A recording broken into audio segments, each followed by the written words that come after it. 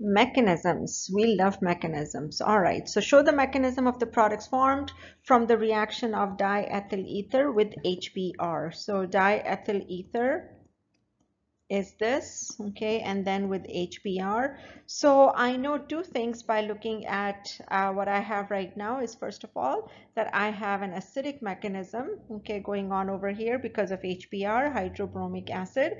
So that's one thing. The other thing I need to know is, of course, that I'm going to form alkyl halides as my products, okay, and then the last thing that I need to know is, of course, there will be some SN2 mechanism going on over here, okay? And so just by looking at the starting materials, you should have all of these thoughts coming to your mind as to how you're going to start approaching anything. So as soon as you know that you have an acidic mechanism, you're like, okay, so here is my acid HBr, where is my base? And my base is right here with the oxygen. So oxygen will get protonated, okay, with the proton of the HBr. So here we have protonation going on. And so now the next step is going to be where the Br minus comes in, because once you had the HBr here, technically speaking, this bond broke off, right? So now you have the bromide ion, okay, in the solution somewhere, and that bromide ion is now going to be doing the SN2 reaction, which is a substitution, because now we also have the oxonium ion, which is a great leaving group, okay? So we're going to fragment the ether. So how are we going to fragment this? So let me clean this up a little bit here, and now let's go on to the bromide attacking this carbon, and then the fragmentation happens right here with the bond opening. Can you attack this carbon? Yes, you can also, but it depends which one you do first. It honestly doesn't matter, okay? You can do either one of those. So then your product is going to be, of course, the alkyl halide, okay, that you formed, and on the left hand side, on this side, you're left with ethanol. Okay, so OH.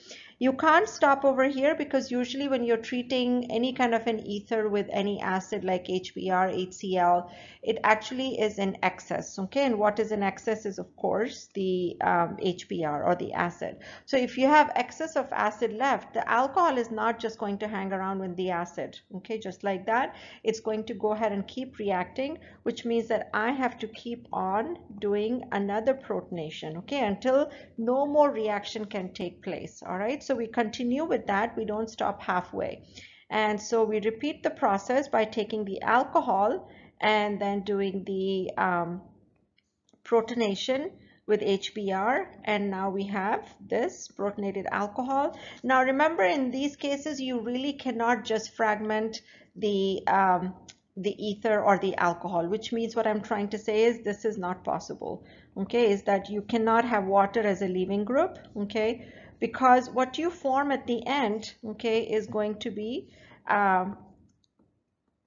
something like this, okay, and I don't want to write it like that. So you will have an ethyl carbocation, which is really not possible, okay, to form. So don't even go there. Don't form carbocations in this one.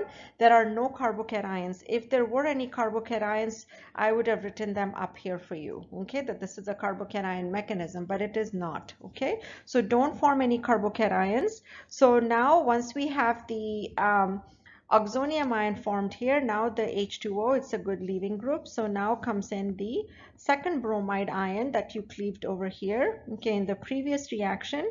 And again, now you will do another SN2 reaction. So minus H2O, water goes away now, and now you will have ethyl bromide formed again. So that's what happens in this. And so the mechanism shows you that there is no carbocation, there is an SN2 reaction going on, and that you end up getting two products which happen to be the same. That's a different thing, but you actually get two fragments, okay, in here. Now let me just do one more thing really quick here for you, okay? So if you had something that was asymmetrical, so something like this, like an ethyl propyl ether, and then you were treating this with HBr. So in this case, you will fragment on both sides, and now you will actually get two different products, okay, because on the left side you will get the propyl halide, and on the right side that will give you the ethyl bromide. All right, so the mechanism would still be the same, and maybe you should practice that out.